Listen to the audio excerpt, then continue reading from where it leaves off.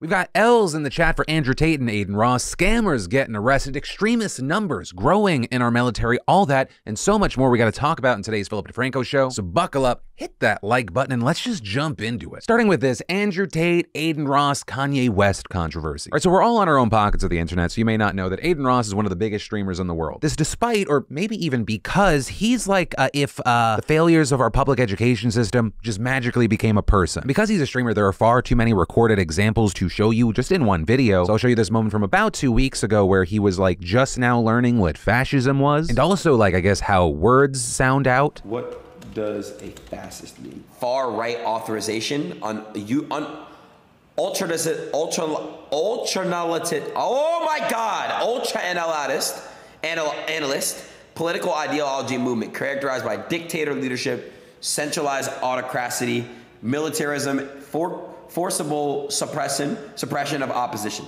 So I don't know what that means, bro. I swear to God. I don't know what the fascism is. I don't know what the that is. Benito Mussolini and Giviante Gentile and Jason Stanley. Like, who the are these people, bro? I don't know if I could get that many words wrong in a sentence on purpose. Also, you might notice in that clip, Jason Stanley just kind of catches a stray with Ross comparing Mussolini, a famed fascist, with Stanley, who wrote about fascism. Like, he literally wrote the books, How Fascism Works and How Propaganda Works. But anyway, for those unfamiliar, now you understand where the Adin Ross bar is. Oh, it keeps going down. But the guy has a massive and motivated audience, which is why it was big news, but not surprising, that apparently Kanye West was going to go on Adin Ross's stream. Right? Kanye was going to make it the latest stop on his I'm going to go on other people's platforms and say crazy shit like I love Hitler tour. You know, because why not platform a guy who sees Jewish people as his enemy and also publicly denies the Holocaust and says just outlandish stuff that's not true over and over again? Because just think about how many views you're gonna get. The ad dollars, the super chats. But even from the get-go, you had people surprised Adin would even play with this idea because Adin is actually Jewish. But what ended up being the biggest news here is that Adin ended up announcing that he wasn't gonna go through with the interview. I can't have my platform be used to spread hate, and I can't have my platform be used to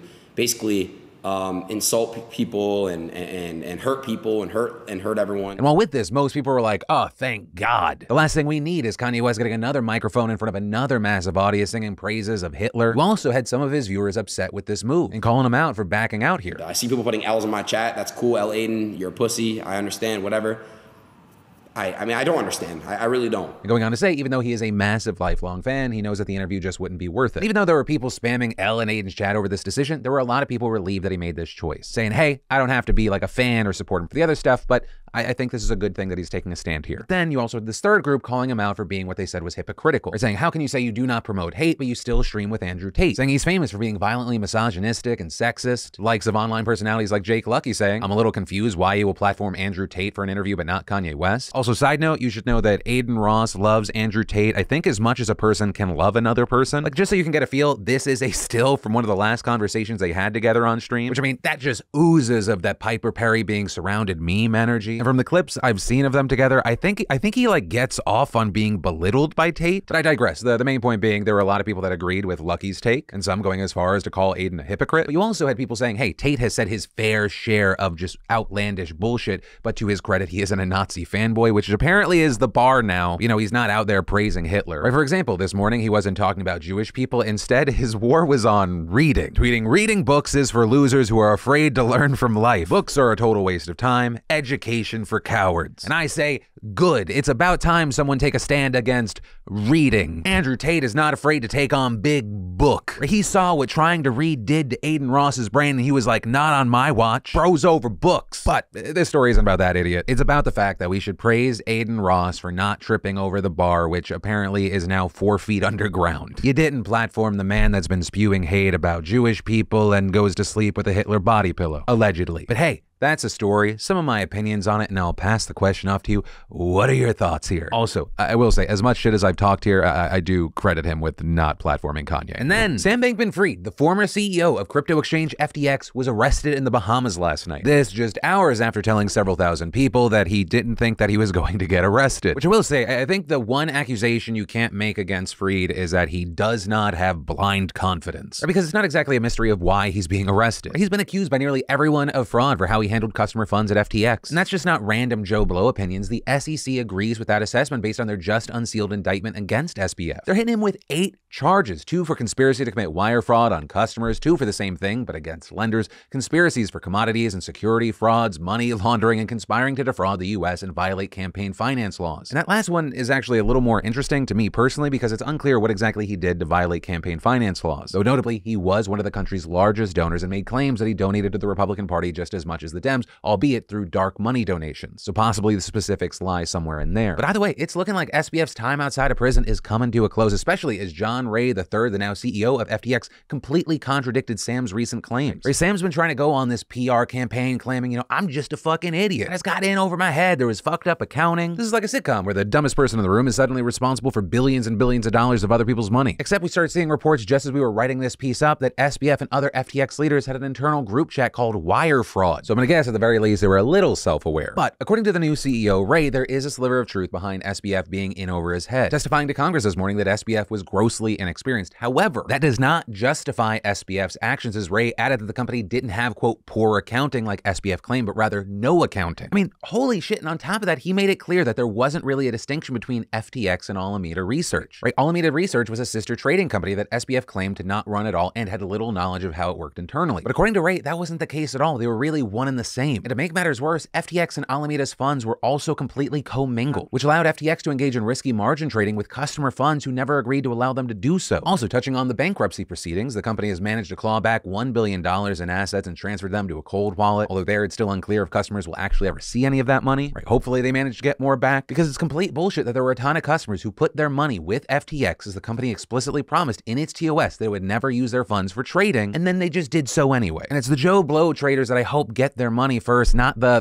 Mr. Wonderful or celebrity types. Saw him on TV saying, I lost $15 million with FTX. And notably this after he aggressively promoted FTX online, and a chunk of that money he lost was FTX equity. That's also why he's been named in lawsuits. But as far as the legality of this whole situation, hopefully the prosecution against SBF goes well, as I think it'll serve as a very strong message to crypto scammers. Though how big of a message, I don't know. For as many people I think that care about this space, there are so many bad actors that are willing to take some risk for excessive amounts of gain. We're gonna have to wait to see what happens specifically with SBF and more generally with regulation in the space. And then, recently I went holiday shopping online and they asked for my email address and phone number without exposing my gift. Like, that product did not need that information, so why were they asking for that information? Well, it's to be put on their direct marketing database. That's why. And if you're like me, I get annoyed by companies collecting, aggregating, and trading your personal information without you knowing it. Data brokers, marketing brokers, financial information brokers, they all sell what they have on you to third parties or after they use it for themselves. And the process of deleting that information feels like a job that never ends. But our fantastic sponsor of today's show, Incogni, will do that for you. Right? No one wants their home address out there. Info like your name, email, home address, social security number, it gets collected and sold over and over again. It can genuinely feel out of control, so enlisting Incogni to take on the process of removing your data off the market just makes sense. So just go to incogni.com/DeFranco, and the first 100 people to use code DeFranco will get 20% off of Incogni. Limit access to your private information, steer clear of identity theft, and keep your data from being sold. That's incogni.com/DeFranco, and use code DeFranco to get your personal data off the market. And then you can no longer buy cigarettes or tobacco products if you were born after 2008. That is a new rule and ban in New Zealand. Right? It's a very big move in a country where smoking overall has actually been on a dramatic decline recently. The government also aiming to help current smokers, with there being a plan, for example, to reduce the number of outlets that can sell tobacco products from over 6,000 right now to just 600. It'll also mandate that the nicotine levels in products will need to be severely reduced to make them less effective. And the argument is that even though this seems very draconian, it will have long-term health benefits. And in particular, it's expected to help close the life expectancy gap between Maori and non-Maori people, with about a quarter currently being smokers, right, which is way above the national average. However, there is a huge hole in this entire plan. There are also concerns, right? Concerns that older people will just buy it for younger people. Arguments this is just going to create a black market. But also, a key thing here is it doesn't ban vaping, which is actually far more popular among young people anyways. And as the health detriments of vaping continue to be revealed over time, it kind of sounds to many like this is like banning alcohol except for wine. But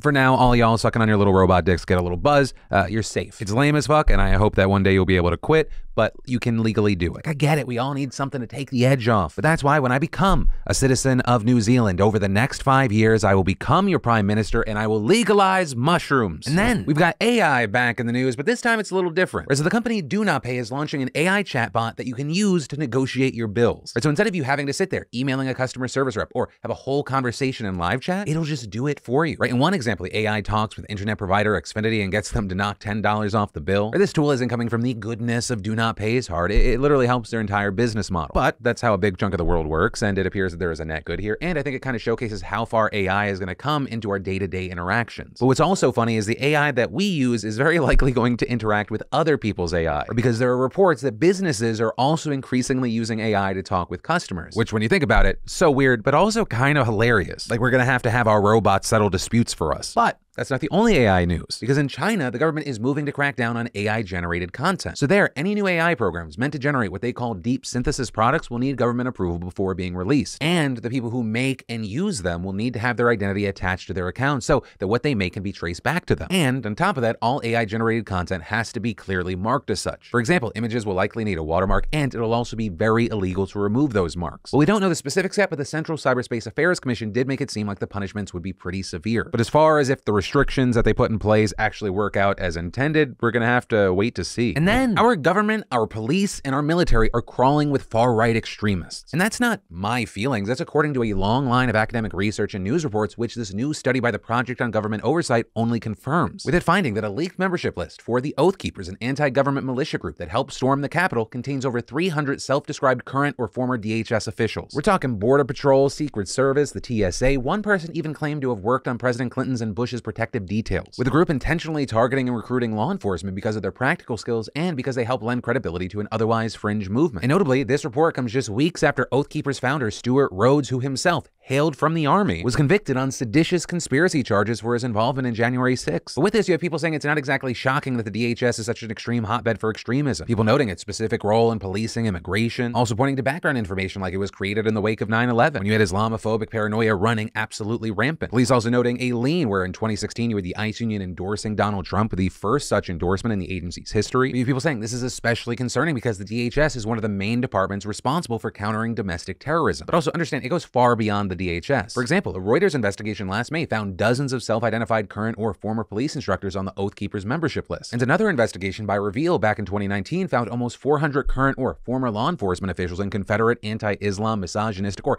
anti-government militia Facebook groups. And all of that reinforcing anecdotal reports of police officers from small sheriff's offices around the country to big departments like the NYPD and LAPD expressing racist views or having ties to far-right groups. But also this problem stretches past law enforcement, even reaching deep into the Pentagon, with even a Military Times poll back in 2017 finding nearly 1 in 4 active duty service members had observed white nationalism among the troops, and that rising to 40% among non-white soldiers. And even that shouldn't be surprising because as far back as 2009, you had DHS reports noting that right-wing extremist groups actively recruited disgruntled returning veterans. And understand, by talking about this, I'm not trying to paint everyone in these positions as, oh, they're all right-wing extremists. But this is incredibly important to note. The situation should be talked about, and it explains why so many of the biggest names in domestic extremism have had ties to the military. Brandon Russell, founder of Adam Waffen, George Lincoln Rockwell, commander of the American Nazi Party, Louis Beam, leader of the KKK, and Richard Butler, founder of the Aryan Nation. And it's clear that their recruiting efforts have been paying off. I mean, you could just look at the Oath Keepers using military-style tactics at the Capitol, or, for example, a report from NPR earlier this year. It found that 1 in 5 people charged for their involvement in the January 6th insurrection were current or former military service members. And honestly, with this topic, we could just keep digging and digging, but where I want to leave it today is, of course, in general, I'd love to know your thoughts. But additionally, if you have been in any of these government positions or have been a service member, or you know people who have been,